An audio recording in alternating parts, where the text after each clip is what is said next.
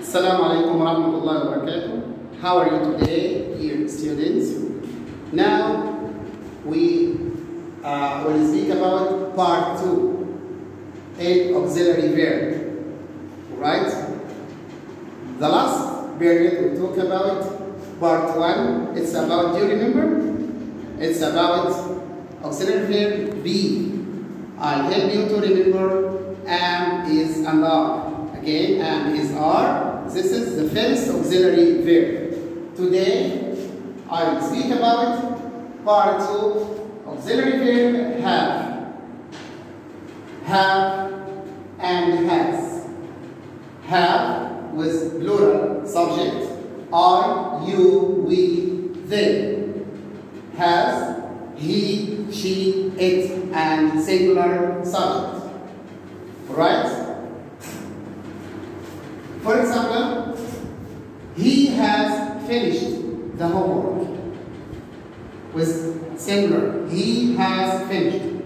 Sometimes I write he apostrophe s. This is the abbreviation of has. He has finished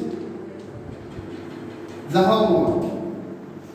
Pay attention. Apostrophe s here refer to has. Someone asked me, how can I know is it is or has? Again, you can read it he is or he has. How can I know? If you find past participle, verb 3. Past participle, it means has. Again, pay attention. He has finished. Finished, past participle.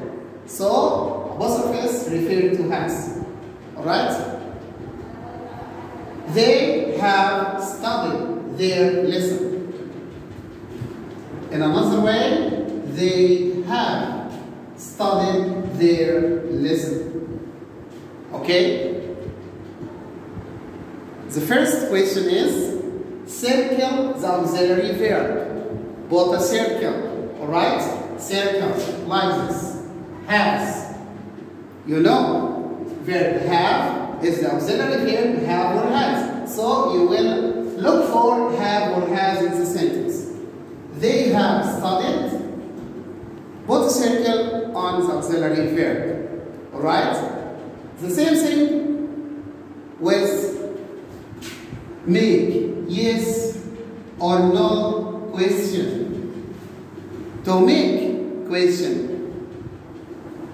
Make a cross. Do you remember that we have done before with verb be? For example, he has finished. Make like this. Has she finished? Has she finished the homework? They have studied their lesson. To make yes or no question, have they? Again, have they studied their lesson? If I ask you to make or write yes or no question, it's an easy way to know the auxiliary verb have. Alright? That's all. Also, look at your student book, page 7. Alright? You will find about 7 questions.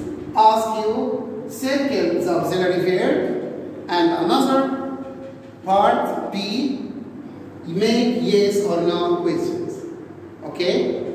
This is part 2, the auxiliary verb have or has. Alright? Thanks for your attention and goodbye.